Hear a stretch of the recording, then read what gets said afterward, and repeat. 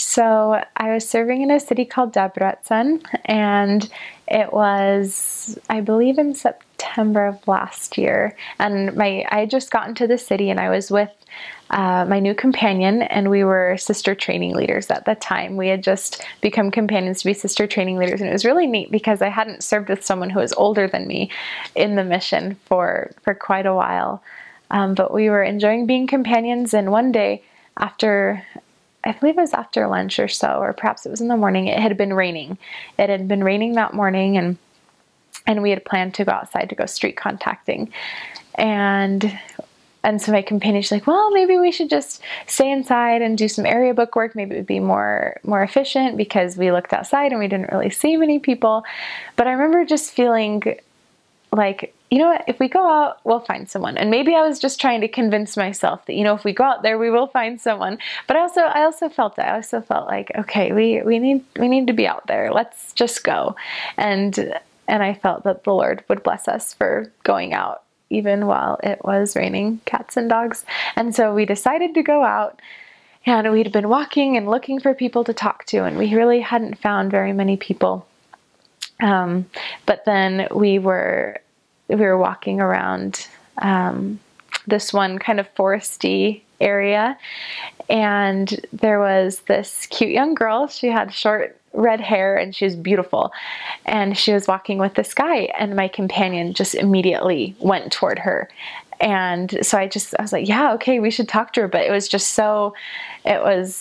so deliberate, like, I'm going to talk to this girl. And so I went with her, and my companion started talking to her, and we found out, that she was a hairdresser, and we just kind of chit-chatted for a minute. And then my companion actually did most of the talking. She did most of the talking, and just told her we believed that we'd love to meet with her sometime. And so she said, oh, okay. So we got her number, and I didn't think too much of it, because a lot of times you get people's numbers, but it doesn't really work out, or you set up to meet with them and it doesn't necessarily work out. And so I didn't think, too much of it. My companion was so excited about it. And she said, okay, yeah, we're going to meet with this girl.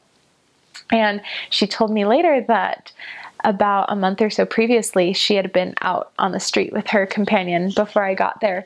And she had seen that same girl on the street, the girl with the red hair. And she said that she felt so strongly that she needed to talk to her, and she didn't. And so she passed her, and she said that her face stayed with her for weeks and weeks. And she said she prayed and just said, Heavenly Father, I'm so sorry I didn't talk to her. Please give me another chance.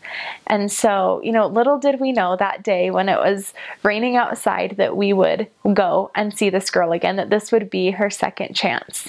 And so we set up to meet with her, and we kept meeting with her, and it was the neatest thing, because in this girl, she was about our age. She was a cute hairdresser, super young and hip and everything. Just honestly one of the coolest people that I met in Hungary. She was just awesome. She had told us that first time we met, I've been feeling like I've been needing to read the Bible, but I don't know why. I'm not very religious. And so, we told her, well, maybe this is why. Maybe we're supposed to meet. And in the following months, I saw in her just this real conversion. I can't even explain it. She would come to us with her questions and with her concerns and everything. But I just saw in her this real conversion, and it was such a special thing. And she is someone that I will just love forever, because I feel like she taught me so much. And I feel like with all these stories, there's just this commonality of, we didn't know at the time of going out on that rainy day that we were going to run into this girl, that my companion was going to get her second chance to talk with her.